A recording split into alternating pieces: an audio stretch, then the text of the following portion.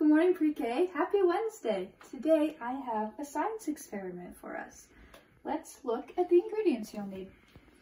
First, you will need food coloring, any colors you would like, toothpicks, Q-tips, milk, and soap. I put mine in a little container. And then a small bowl. Let's get to it. First, you're going to want to pour the milk into your bowl, but just a little bit to cover the bottom of it. Just like that. And now for the food coloring, it would be best if you could get a grown-up to help you.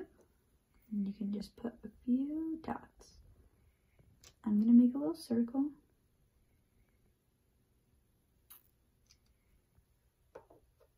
First I use blue, now I'm going to use green. And then I'm going to use orange.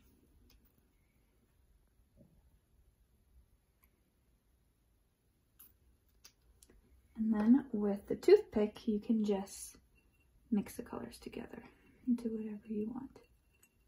Do a little pattern. Look at that.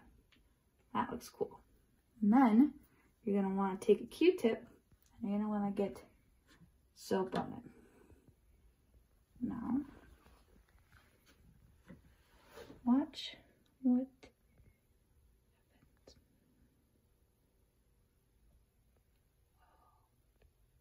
Look at that. Thanks, friends. I hope you enjoyed the video. If you end up doing this experiment in your house, you can email me a video or send me pictures. Okay? Bye, friends!